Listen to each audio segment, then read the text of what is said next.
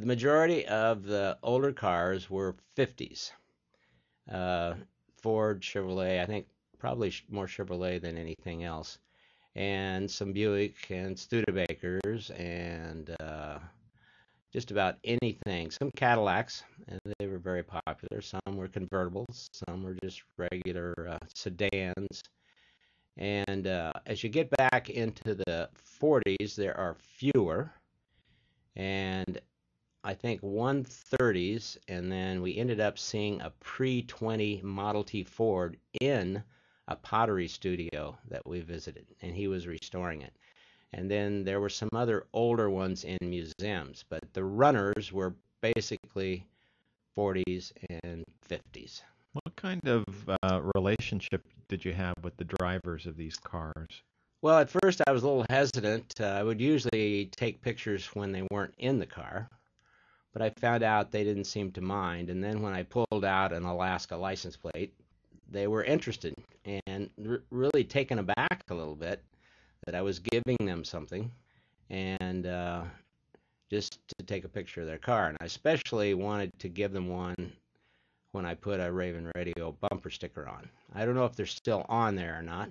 What's this car with the back seat? Is that a rumble seat? There's a Well, picture of a that, young man in a sweatshirt. He's got his watch. His elbow is yeah, leaning on the car. he wasn't the owner, but I gave him the plate, and then the owner came over, and it's a taxi. It's a rumble seat. It's a late 20s Model A. I think it was like a 29 Model A. It had been retrofitted with some larger wheels and everything, but it was really nice because you don't see many rumble seat cars around here. Rumble seat, of course, is where the trunk opens up with two seats, and there's two seats forward.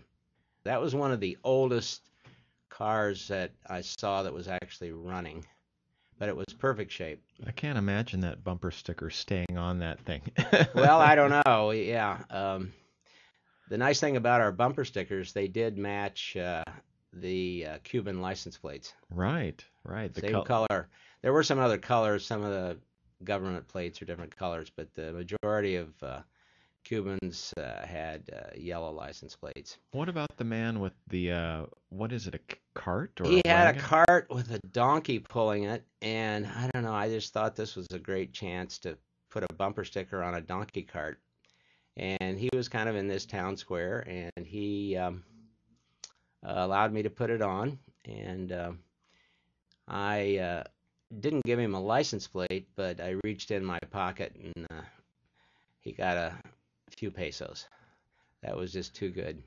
You know, I was glad to give these people something because they spent some time with me.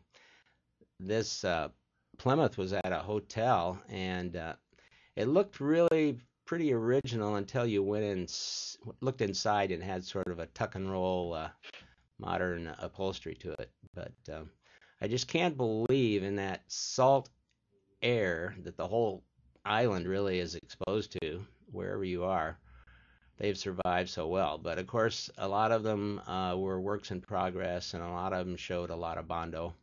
And some of them really enjoyed flamboyant paint jobs, which weren't original, like this pink Ford. And in Havana, near the hotel, was a beautiful pink 1950 Ford convertible. So they've taken a lot of liberty with the colors, but 57 Chevys, there were a good number of them, and many of them were really looked very original, except they had changed the wheels. Like a lot of people in the United States restoring these, sometimes they'll add a more modern wheel to it, and that one was that way.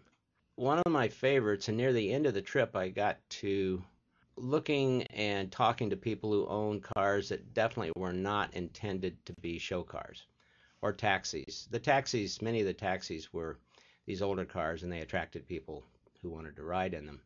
But this fellow, we were out actually at the Bay of Pigs, the site of our ill-fated attempt one time to sort of change things in Cuba. He worked at this dive center and restaurant on the Bay of Pigs, and I could just tell this was his car for transportation. He wasn't interested necessarily in restoring it. It was just his way to get around. It was a 1951 three-hole Buick.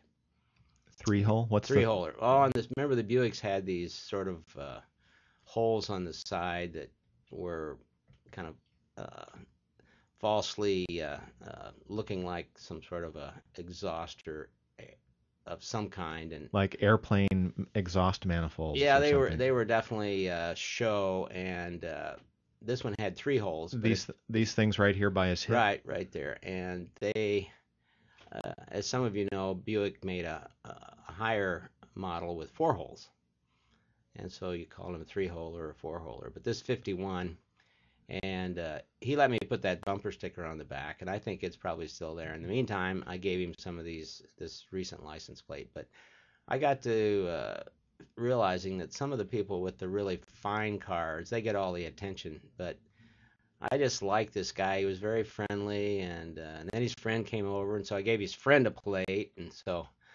um, it was a daily driver. Nice. He seems proud of that plate. Yeah, I think he appreciated it. These were parked on the streets of Havana. These are some of the nicer ones, and they were out, trying to make money with these cars. How do they make money? By driving Well, people? most of them were legal taxis. Okay. Now, this one, though, he wanted everybody going by to get in. I noticed when I got in, though, he didn't want to close the door too tight because there was a gap or a little problem with the door closure there, this Ford convertible. Is this a T-Bird? No, it's a Ford, mid-50s. I didn't see many Thunderbirds. I can't remember. What kind of car is this? It's a Ford convertible. Yeah. But it's got to be more than just a Ford convertible, isn't it? Called a Fairlane or something Oh, like yeah, that? I can't, that was the bad part. A couple of us in the group were trying to remember the names of these things, but and it had a Continental kit on it. But anyway, it was free to get in, but 2 pesos to get out. I think it's interesting to think that there might be somebody someday from Sitka who will travel to Cuba, not having heard this interview or seen this slideshow, who's going to go, "What? Did I just see a Raven Radio Well, our bumper bumper sticker?" stickers have been all over. Remember in Mr. Just Holland's Opus, Yes. and I don't think we still know how that got in there.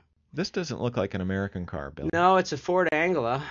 It's a Ford from the 30s, and that appeared in a cemetery, along with a beautiful, I think, 58 or 59 Cadillac hearse. And again, I, out of respect, did not put a bumper sticker on the Caddy hearse. That reminds me of the Hertz that carried JFK. Yep, it was a classic, and it looked pretty nice. But as you get closer, you can see they've Bondo. got some body work. But they used it. This was a cemetery, and it was daily use. And a lot of us in our group commented, "What a way to go!" And this was a work in progress. And all over in the back streets, sometimes you saw them that were not running, but probably like a lot of people in the United States, they have an old car and they're working on it slowly. Now this is a T-Bird, right? No, this is a 57. I think this is a 57 Ford convertible, Huh. and they are very popular with weddings. These really nice ones, and this was if you'll see, there's a little insignia on the door. This was a person that had several really nice ones, and he was allowed to park them near the hotel. And so it was his business. They were all perfect shape, or they looked perfect. But this one had been chartered by a wedding party. Is that So the bride and her maid of honor? the bride is up there. It looks like a homecoming parade. Mm-hmm. And as they say, that's our the Cuba license plate for regular just passenger cars, and it matches our bumper sticker perfectly. And it could have been modeled on the original Alaska license plate. That's right. Mm-hmm. Same color, Same color. Same Mm-hmm. sort of typeface. Probably my favorite was we visited a leper colony, and near the colony was a church, a shrine that many people came to, and there were christenings going on and things. And this fellow was waiting for his family. And the reason I got acquainted with him, this was a 49 Ford, and it was, I remember that was one of the first of the post-war Fords that looked very modern. Right after the war, the Fords looked all like the 41s and 42s. And this was just a major change in car design by Ford. I happened to have a Ford T-shirt with me, and I was waiting for the right time, and we were getting near the end of the trip, and I found this fella, and I said, I have this Ford T-shirt, because he was very proud that it was a Ford.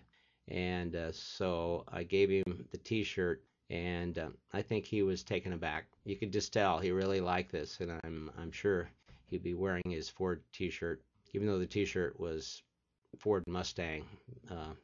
It said Ford on it, and that's all he cared. The same parking lot on Old Mercury, there's probably a 46 Dodge, still operated as a taxi.